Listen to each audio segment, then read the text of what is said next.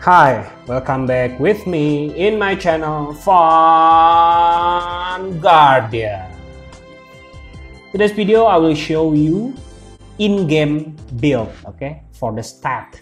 So yeah, maybe you confused if you choose some jobs in the Ragnarok and Eternal Love, just like I am.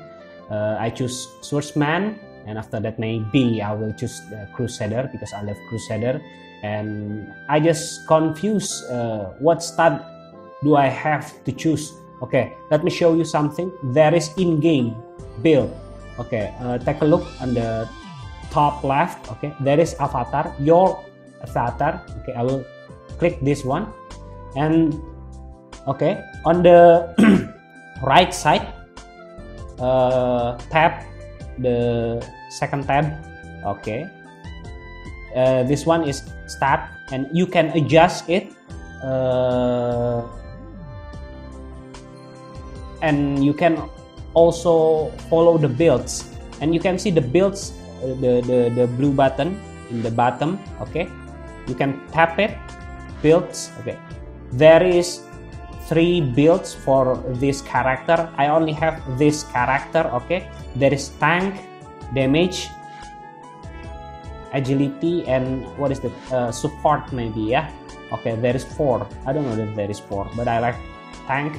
I want to make my character is, you know, strong enough to defense, and I believe every character maybe have a different in-game build. But the thing is, if you confuse to build the character stat, you can use this build: tank, damage, damage, agility, or support. You can choose one of this build.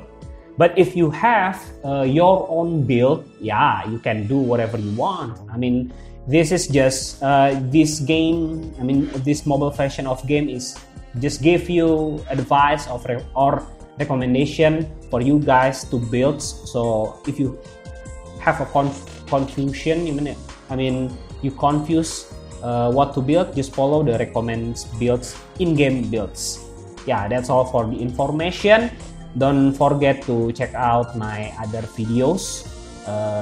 Comment if you want to ask something, and like if you like it, just dislike if you don't like it, and subscribe for more content. Thank you for your time.